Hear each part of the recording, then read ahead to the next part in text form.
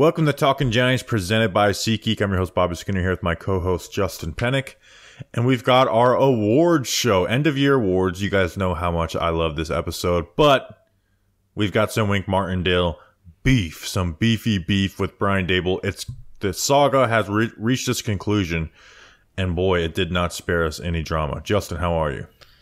Hey, Bobby Skinner. Coming off the heels of the greatest speech and rant known to man that you had a couple days ago, that kind of took off, didn't it? And you nailed it kind of on the head. There's still some stuff that I want to wrap up with this Wink Martindale saga and this Wink Martindale situation. But what about these Giants coaches and these dramatic exits that they have? Mark Colombo calling Joe Judge a see you next Tuesday and almost getting into a fight. Dave DeGuglielmo was sued for a culture of violence, and now Wink Martindale. There was about a 12, maybe like a 5, 6, 7, 8, or whatever hour period where he just couldn't be found. He flew down to Florida and didn't even resign from the Giants position. So we almost found wild him. Exits. We almost found him. Yeah, it was very heartwarming to have a bunch of Florida Giants fans in my replies sharing their GPS walking distance from Sarasota, not driving. Florida. You were all doing your walking distance. Yeah, which was great. Before we do break it all down, Justin, this episode is brought to you by some special people. Joe Furman. I actually went on an official visit to Furman and went to some of like their, not pro, junior day. Chris K, and the K stands for Krzyzewski, and then just J. And I don't say that as J-A-Y. It's just the letter lowercase j. Ethan Hyman. Hi, man, to you, man. Hi, man. Greg Simon. Greg with 2 G's. Actually, 3 G's when you think about it. Harvey Holcomb reminds me of Kelly Holcomb, the quarterback for the Browns, not Harvey Weinstein. Shane O'Connor, not Connor O'Shane. Kenny G. That's actually Kenny Galladay. Tyler Hansen. Hey, welcome to the show. Kenny Galladay, Tyler Hansen, not Chris Hansen. Anthony Smith, I'm going to be honest, man, you got a very bland name. Leo, Leonard Williams, Michael Griffin, Peter Griffin's brother, and then Michael Geyer.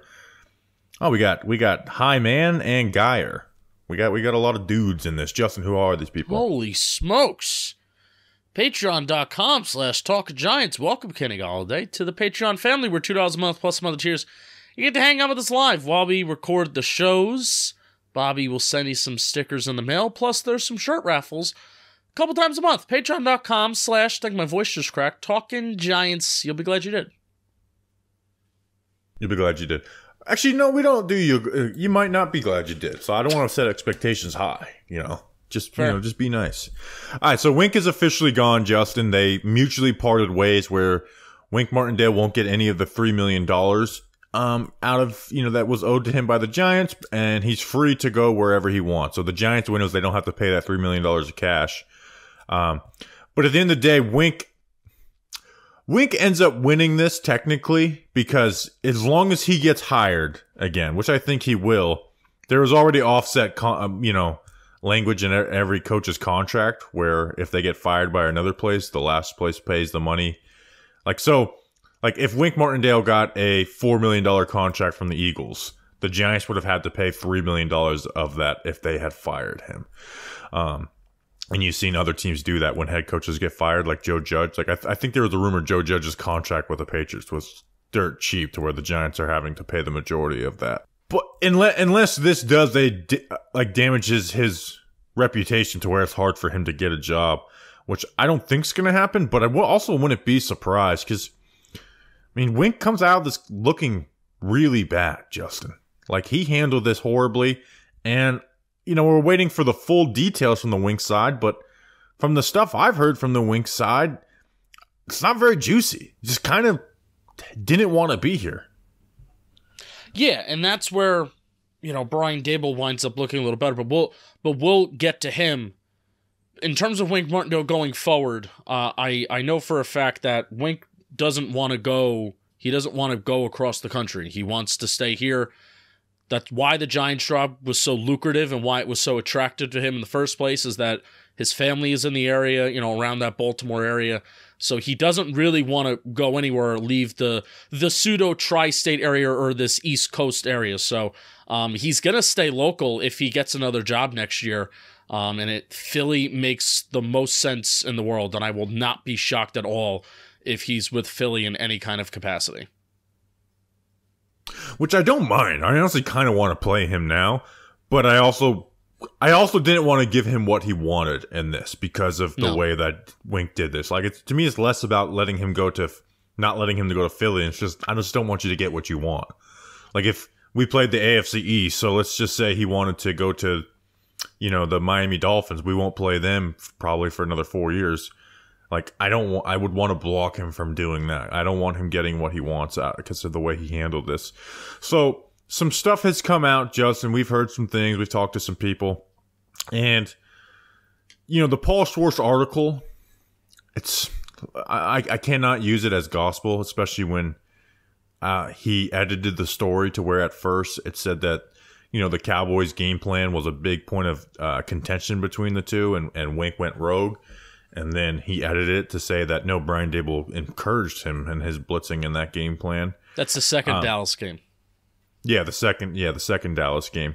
But basically what is true is that, the Giants played the media game by having the 8:30 a.m. press conference saying we expect Wink back, not announcing that Drew Wilkins was going to be fired before that, and then went and fired Drew Wilkins, who's Wink Martindale's right-hand man, and saying, but we want you to stay, right? Forcing Wink Martindale's hand, and Wink Martindale curses them out and leaves. Now, I don't mind him cursing them out because of the Wilkins thing is playing the game by Brian Daboll.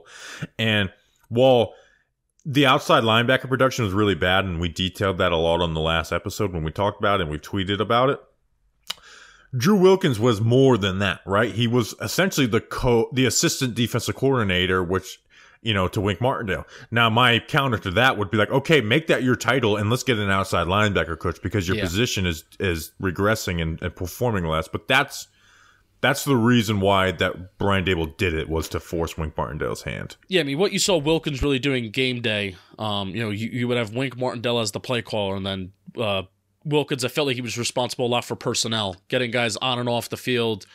Isaiah Simmons, you're in. Micah McFadden, you're coming off. Nacho, you're in. Ashawn Robinson, Jordan, you're off. So I feel like that was a lot of Wilkins' responsibility.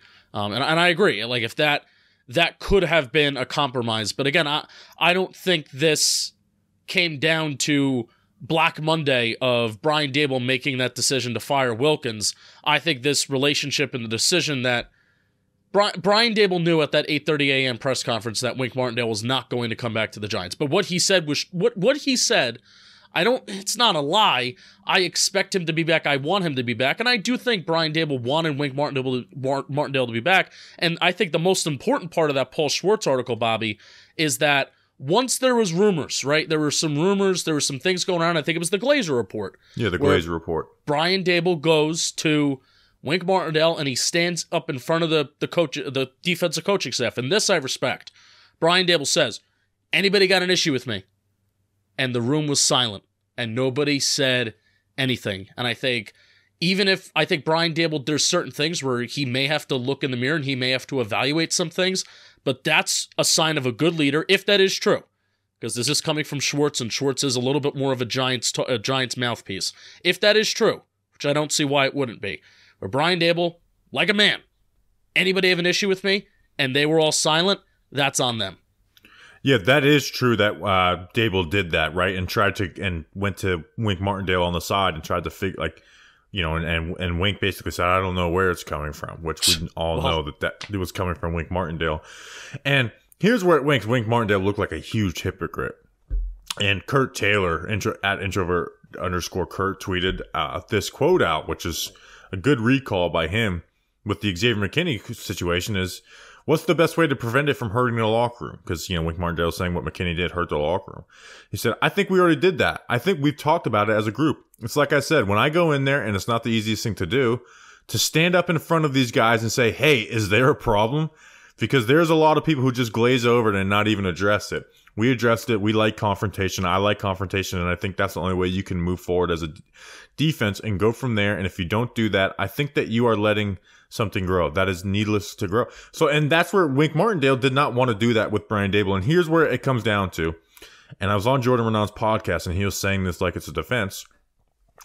Wink Martindale just didn't want to be here, and he had made up his mind that he didn't want to be here. He didn't believe in Brian Daboll as a coach. He didn't believe in the way they were running a program, and this even dates back to, training camp last year, and never made an effort to make it better, right? Like that, and that's bullshit. That is bullshit to me. And honestly, I think Wink Martindale got too big for his britches, where it's like, man, you're a good defensive coordinator. You've coached some good defenses, but you aren't Bill Belichick. You're not a head coach, right? So you can have some disagreements and talk about wanting to leave after the season or whatever, but to basically just, close out your head coach and make no effort to make this relationship better, that's bullshit from Wink Martindale. Even if there was like, hey, I want to be out of here at the end of the season, but to just close down and make no effort to make it a better relationship while you were here,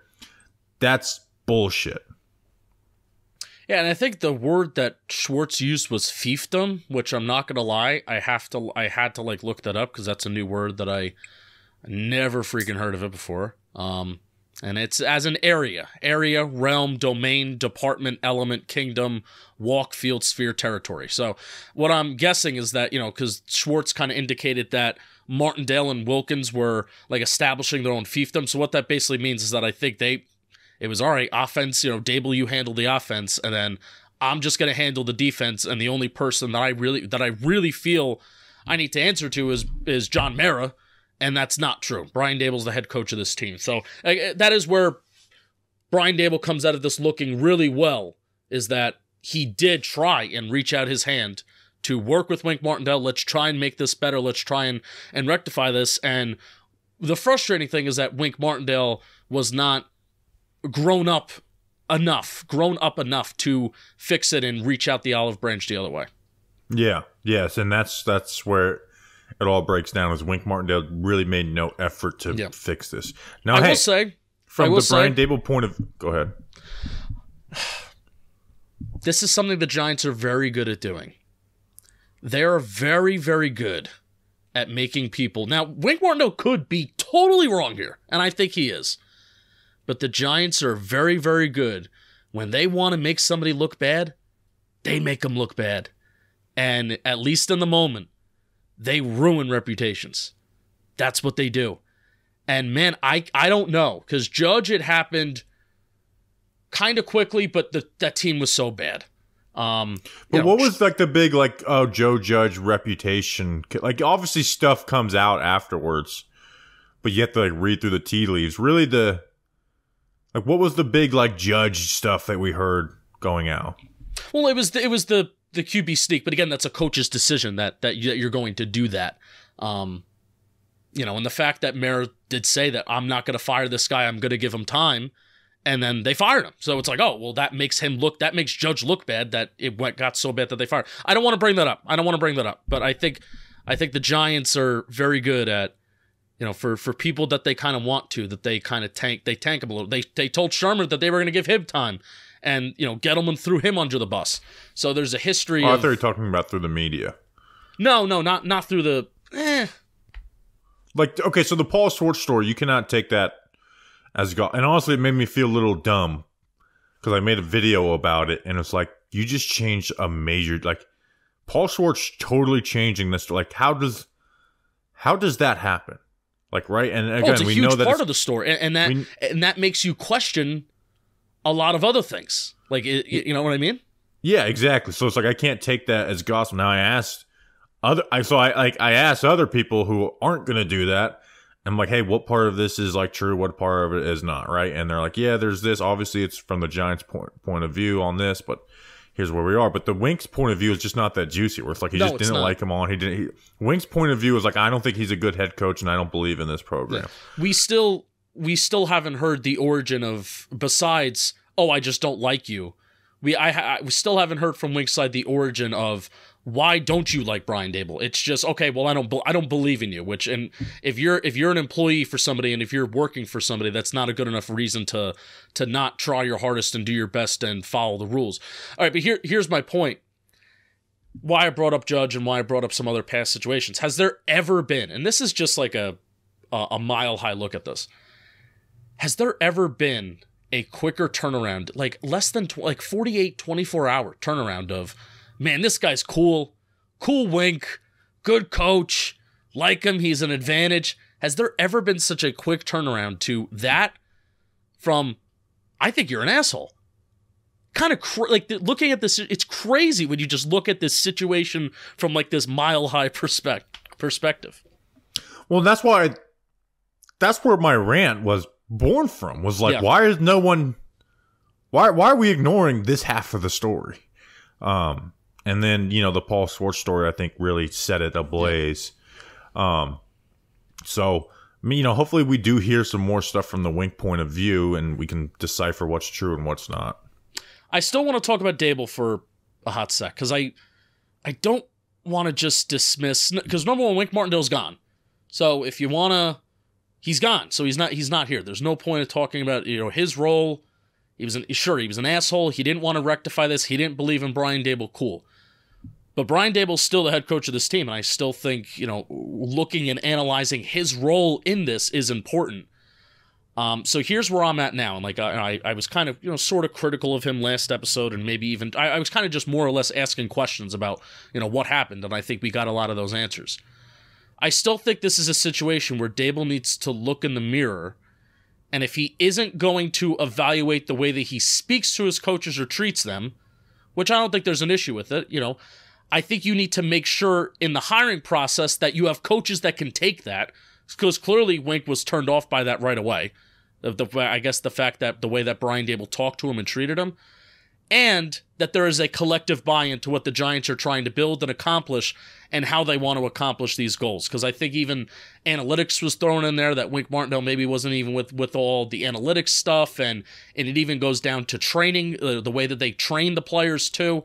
So I think that's the lesson for Brian Dable, where it's like, oh, Wink Martindale, one of the best defensive coordinators on the market, let's go get him. The teaching point for himself, I think, is this, whoever we bring in, there needs to be a collective buy-in from coaching schematics to how I communicate to even the training program. There's just a collective buy-in on what we're doing here. Because clearly Wink Martindale was not. It's got to be either like that or like, hey, you got to treat certain people differently, right? Like, like, is there? Hey, like Wink is more accomplished than most defensive coordinators in the NFL, so he should get like some different types of treatment in that, right? Like, I don't think Brian Dable should be MFing Wink Martindale nonstop behind, like, it's one thing on the sideline, but to be doing it, behind closed doors, which it is happening, right? Where he's getting on these coaches, like you hear about, think about your high school, film room or college film room, where they get on the players. He's doing it to the coaches.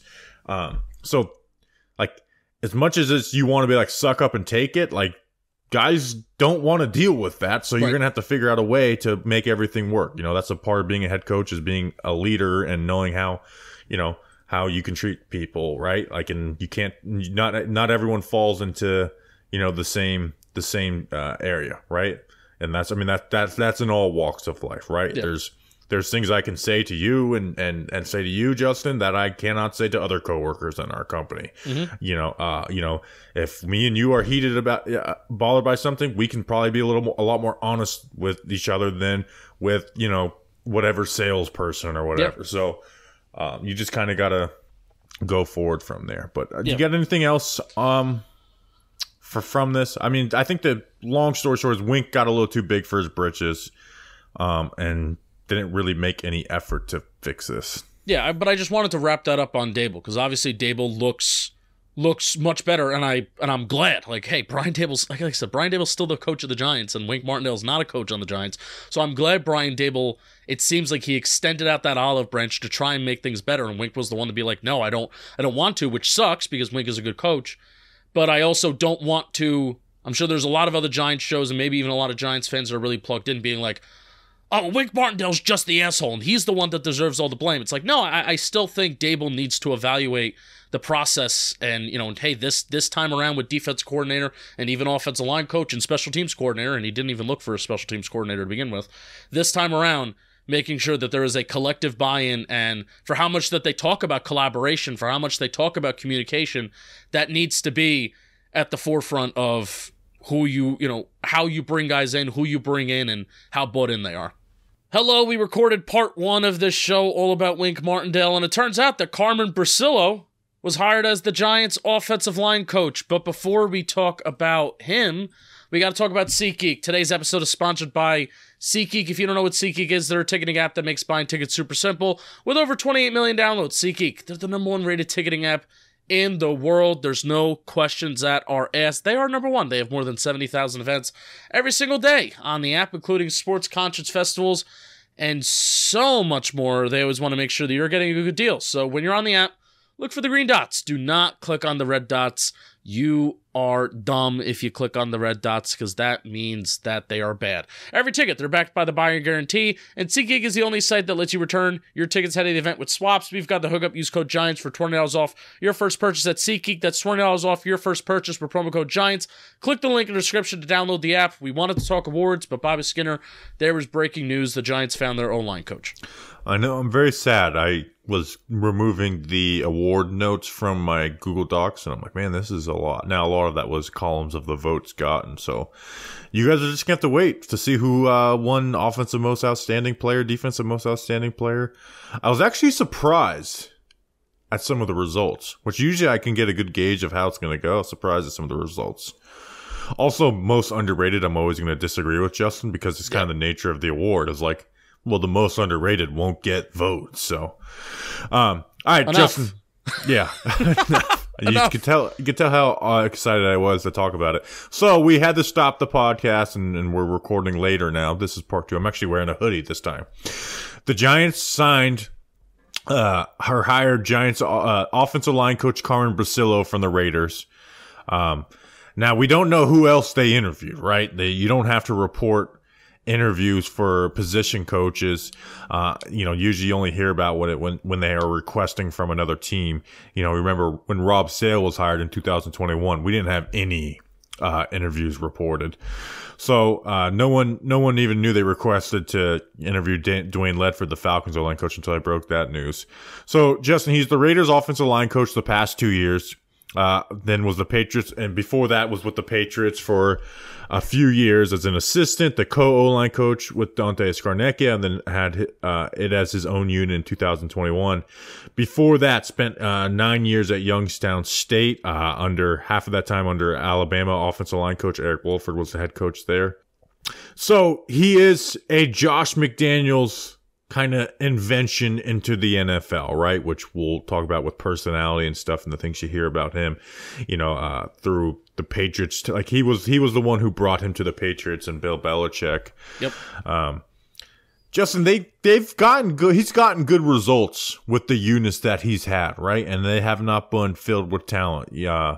As far as pass blocking, this past year, Jimmy Garoppolo was 4th out of 43 quarterbacks in pressure rate, meaning, 4th being good. 14th this year. Now, last year with Carr, it was a high pressure rate. And then 2021 with Mac Jones was 6th. So, and you look at like pass blocking efficiency, Colton Miller was 12th of 98 tackles. Dylan Parham was 13th of 85. Their center, Andre James, was 13th. Greg Van Roten was 13th. And then their right tackle, Jermaine Elamunor, was 29th of 90. So he's gotten good results without great talent. Yeah, and I think that's one of the major themes of Bricillo is that he hasn't necessarily been given.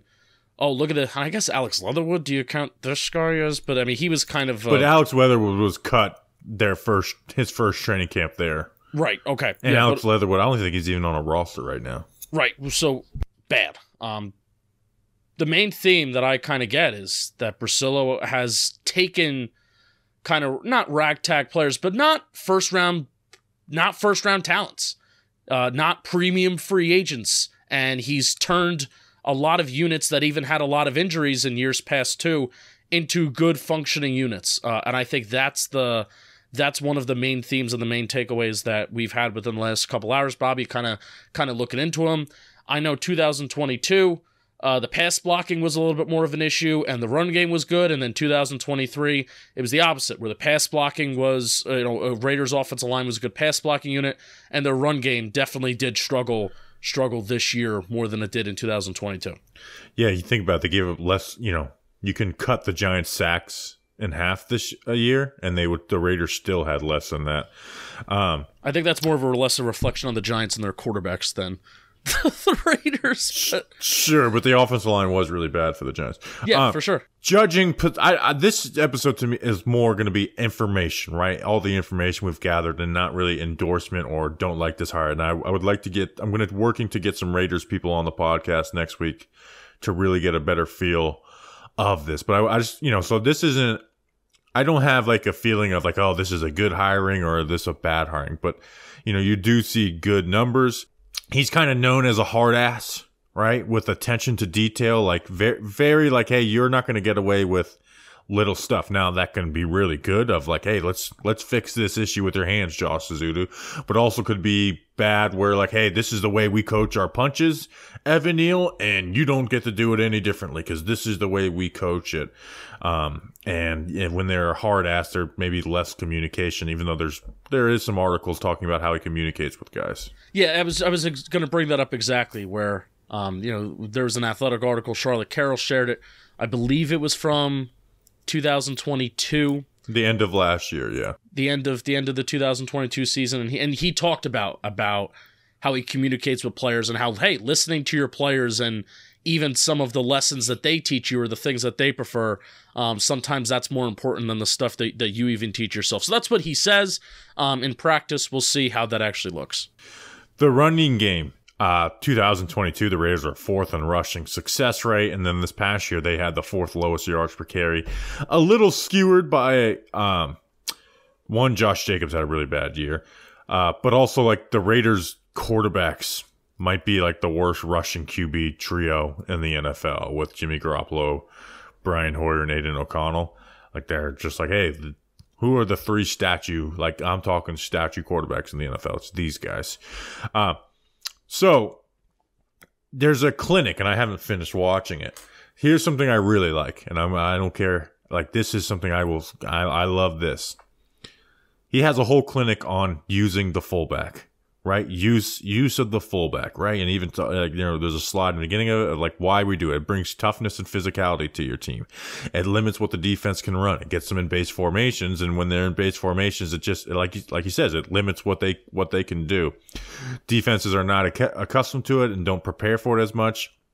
And allows you to attack the entire field in the run game versus different fronts, right? Because you don't know where that tight end or that fullback's usually going to go, and it sets up play action. So I've been a big advocate of the fullback even before he was signed here as the Giants offensive line coach. I don't remember what episode it was, Justin. It might have been one of our mailbags. And I said, go out and invest a fullback. The best offenses in the NFL have a fullback. Patrick Ricard with the Ravens, Kyle Juszczyk with the 49ers, Alec Ingold with the Dolphins, who, by the way, the Raiders let go because of Josh McDaniels wanted Jakob Johnson, who's been the fullback with Bricillo since 2019, the Patriots and the Raiders. I can see him being on the Giants as a free agent. So I really, really like that. And it fits into, he likes to run. They are a gap rushing offensive line unit. In 2021 with the Patriots, 80% gap, which is very high. 2022 was 68%. Now, this past year was 50-50, but it became that way because when Josh McDaniel was fired, Antonio Pierce went to Josh Jacobs and said, hey, what type of runs do you like to run? He said zone, so they made an adjustment to zone, and their running game did get better. So I like running zone. You got to be able to block it, or else you are in trouble. The Giants tried to run a lot more zone this year compared to gap. So I think there will be some diversity into it, but I hope they can find an identity. Like that's why I want Carmen Bricillo to come in here as a run game, as put together an identity for this run game, whether it's using the fullback, whether they get into more zone, or if it's like, hey, we're a gap team and we're going to master this shit.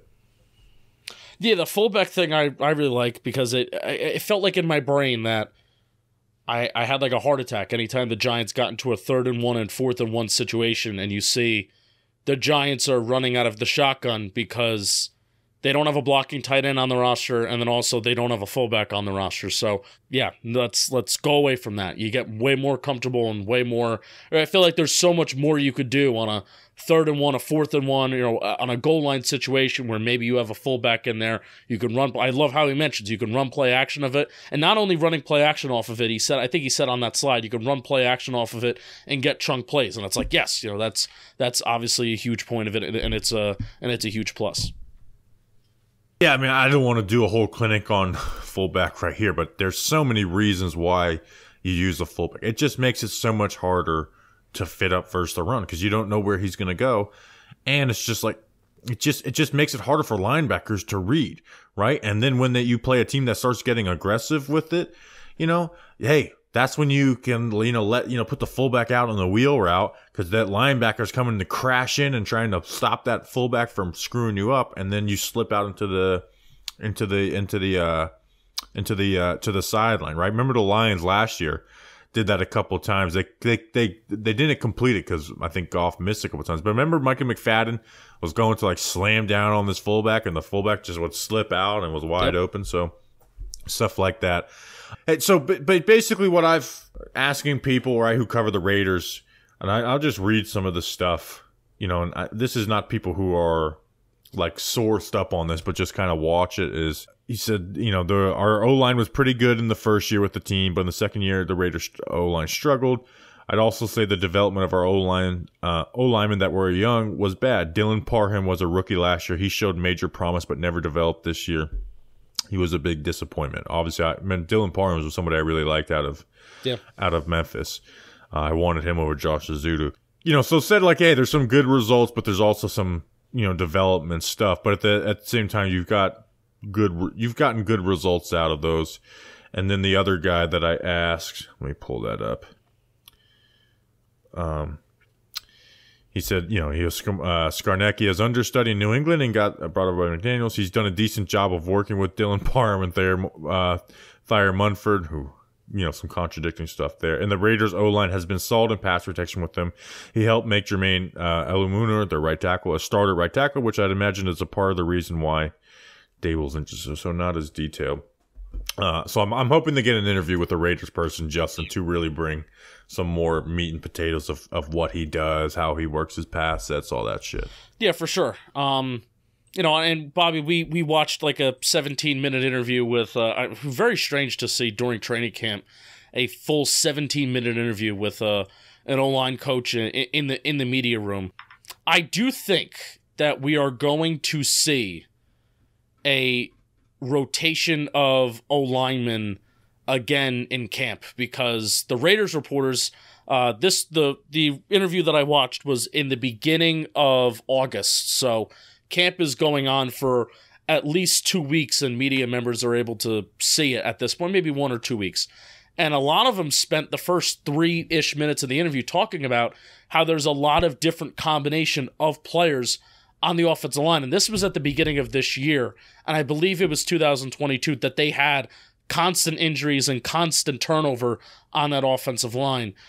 So, Raiders reporters were wondering why there seemed to be such a lot of different O-line combinations. Bricillo explained it basically at 23 seconds of, you got to be versatile. You got to wear multiple different caps. It's the NFL. Injuries are going to happen. And I basically said, sound familiar, because that was kind of, we were sitting there at camp, Bobby, being a little frustrated ourselves that why is Mark Lewinsky on the bench one day? Why is Ben Bredesen snapping the ball and John Michael Schmitz is on the bench?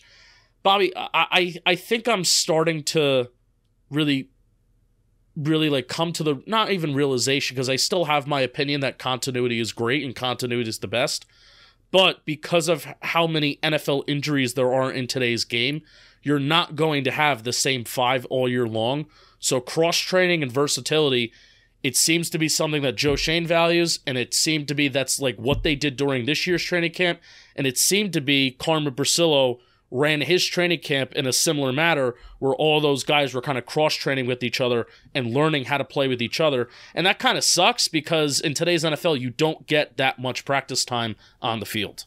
Here's where I agree and I disagree with that. I think you need to you go into camp with your 5. Those 5 guys that you go into camp with, they play only that position. right? Now, if you have a position battle where you want to put, a left guard, like, hey, this a true position battle, not a for shits and giggles, like, a camp battle, right? Just like, but like truly think, hey, we want to see who wins on this. Then that battle, those two guys should only be playing that position, right? And this is where the Giants not having a center or another backup they trusted at guard really screwed them, because they just moved Ben Bredesen all over and then they started switching everyone over. So now if you got someone who's a backup, a utility player, like, right, and I think the Giants should bring back Ben Bredesen, hopefully as a backup. Hey, let him go at left guard and right guard in camp, but don't practice him with the starters. Just let him practice at left guard and right guard with the backups, if he's a true backup. That's where I'm at. But I disagree with how the Giants handled it this year, how they did the year before, where they rotated Gates and Bredesen in game. I disagreed with, and after a while, I started disagreeing with the way Judge did it, where they were rotating guys in game. I don't believe in ever rotating guys in game. Like 98% of O-line people say that. It's basically the only people that don't come from this fucking Patriots bloodline. And Bricillo comes from the Patriots bloodline. Yeah, exactly. I guess like the only people who are like for like moving these guys all over is that, right? And I don't blame Bobby Johnson for that either. Like that's a Brian Dable initiative, right? Bobby Johnson's not going rogue and deciding to rotate and do like that's a Brian Dable initiative. So. Like, I hope that's an initiative that does not continue. I hope they can find their 5, get their 5, play their 5, and then let backups cross-train and move all over. Because, again, like you said, you don't know when someone's going to go down and where they're going to go down. Right. I guess cross-training responsibly. But it seems like, at least from how insistent the Raiders reporters in this interview that they were asking him about it, it seems like something similar was happening in Raiders camp last year that was also happening in Giants camp, where guys were lining up in positions that they normally wouldn't line up and ideally wouldn't line up in, and that's what the Raiders reporters were asking about. A line that I liked that he said in that interview too was, "You never have it," and I put like kind of "have it" in quotes, like you never have it, like the skill set and things that are required to do the position well are not natural, so you really have to work at them. So no matter if you're a 5-year vet, 10-year vet, or a rookie, you never have it. You always have to be working on them.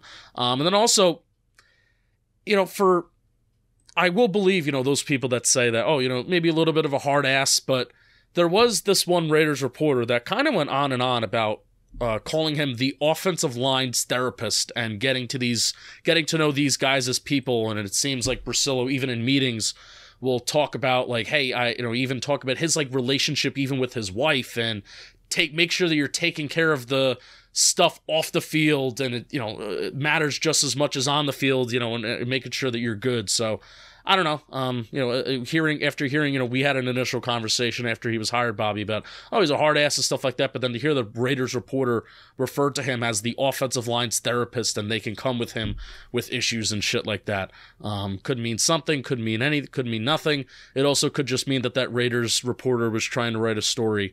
And that's what he was asking him about that for. So, and that's some stuff from the interview. Well, hopefully there is a balance, right, where he can be an outlet for them and not be, because you can find a balance, right, where you're a hard ass in practice in the meeting room, and then you are friendly with your guys outside of that. Like my college coach was kind of like that. But then you also have the coaches like Colombo, who was kind of buddy all the damn time. And then on the flip side of that, you got Gooch, who was just a dickhead, who they hated. They just they did not like seeing his face, that type of hard ass. So hopefully Bricillo has the good balance on that. Can I tell you the thing that I'm most encouraged by? Just with limited information and on the outside looking in. The thing that I'm most encouraged by is that, number one, there was a positive Athletic article written on him. Doesn't mean the world. But then number two, in response to that Athletic article that was written, positive comments from Raider fans. And then also, shout out Monty, our guy Monty, who pulled up Raiders Reddit.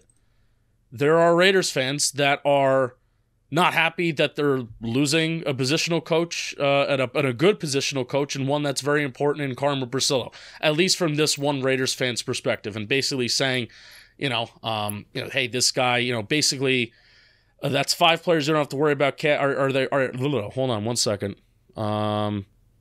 His offensive lines have always punched way above their weight. And that's an encouraging line to hear. Where Bobby, we talked to our cover 1 guys from Buffalo after we hired Bobby Johnson, and the main message was, yeah, you guys can have him. Not exactly an advantage for us. So at least seeing Raider fans being somewhat discouraged that this guy is leaving, that's a positive sign. Yeah, I remember because we hired all the Bills. I actually mentioned it. I messaged Anthony today of Cover 1, and I was like, I missed the Giants hiring all the Bills players because you guys were amazing. Yeah. Like, they did not care about losing Bobby Johnson. Shea Tierney, they spoke highly of, right? And Shea Tierney was an assistant QB coach. Like, they spoke highly of everyone besides old OG Bobby Johnson. All right, Justin, do you have anything else on Carmen Bricillo, the Giants' new O-line coach? Again, I'm going to work to get an interview with not just someone from the Raiders that covers the Raiders, like someone. Remember we interviewed like some random like newspaper journalist of like that covered the Louisiana Raging Cajuns for Rob Sale? Oh yeah. Can I admit something? Yeah. So the Raging Cajuns' assistant offensive line coach had died in 2020. Okay. And I had no clue, right? But I looked at Rob Sale's Twitter, and it was like all these tweets about this guy. So I messaged him to like, hey, could we get you on the show? The dead guy? To talk about him. And then I realized later, like, I just messaged a dead person to come on the podcast. I want to mention one more thing. It was mentioned in the Athletic article. Especially the first half of this episode was talked about somebody who didn't buy in, Wink Martindale, didn't buy into a shared vision of an organization. Something that was interesting about Carmen Bricillo is that spent a ton of time in college. What college? Youngstown State. Youngstown State. A lot of time. Spent a lot of years there. And then got the call from McDaniels, and McDaniels basically said, Bricillo's starting kind of at the bottom for New England. Usually guys in their mid-20s have to learn, the new language of an organization and, learn new football stuff and how stuff is ran in the NFL. This guy is in his mid-40s, and he's learning this. So I thought that was a cool kind of tidbit, that this guy is in his mid-40s, finally moved up to the NFL, new spot, new spotlight, new everything, learned under good people for a very, very long time, Youngstown State, and then the New England Patriots included. Thought that was interesting that he had to go through that kind of transformation himself. The assistant offensive line coach is something to keep track of too, because you tweeted this from the Talking Giants account. They have Chris Smith right now, I believe, but Cameron Clemens, the assistant O-line coach of the Raiders, spoke very highly of in that Athletic article. So I'm going to be interested to see if, maybe they can get Cameron Clemens to come here. Or is it going to be Chris Smith? Will it be somebody else? And also, twice in that 17-minute interview that Bobby and I keep referring to, Bricillo was very close to saying smart, tough, dependable twice. He kept saying smart and tough, just didn't say dependable. Yeah, he described his mom as a smart, tough old bird. Nice. Which I thought was just great. That's it. That's all I have. Just that's the ultimate football coach. Like smart, tough old bird. What a description. I'm going to put that on my mom's Mother's Day card this year. You're a smart, tough old bird. Weird question by that Raider reporter. Well, he asked who helped Carmen become Carmen. Yeah. Oh, I'm proud of myself. I didn't call him Cameron. Carmen's a woman's name. Just think of where in the world is Carmen Sandiego. Carmen Lopez. Who that is. Carmen Lopez from the George Lopez show. Did you ever watch the George Lopez show? Yeah, of course. You don't think everyone else watched Nick at Night? Oh, missed those days. It's on Peacock. I have to freaking get that, by the way, for the games this weekend. That sucks. That genuinely sucks. Gotta get the cock, huh? I just stop that. Makes me uncomfortable. I was listening to JM Live, and you guys are making me really uncomfortable. I literally stopped listening because I was like, "This is not funny. This is uncomfortable." That's so stupid. You got to buy that. Like, it's how many? Like, I don't care how much that this is not an original rant or not, but it just, God, it's so frustrating that you have to pay for every app now. So not only do I have my YouTube TV, I have to pay for every freaking app. All right, that's an episode. Oh, go ahead. I have it free through Xfinity. That was my maybe I have addition it to the free through YouTube TV. I don't know, but anyways, that's an episode. We'll be back Tuesday. As long as they don't hire a defensive coordinator, we'll be back Tuesday. Would like to get an interview for that. We got to get do the awards. Should I spoil any of the awards? No, don't. I know you want to. Don't. I know. I want to do award. I want to do the award show so bad. I mean, technically, we have like no, we're not doing it. What? No, we have time. This episode is only 45 minutes right now. The awards takes like 30 to 40 minutes. Oh, I know. But hey, if you really wanted to do it, we could just scroll right through it. That would be horrible. That would make me not want to do the awards. All right, that's an episode. We'll be back Tuesday, hopefully with Raiders interview and awards. We will see you then. Until then, let's go Big Blue.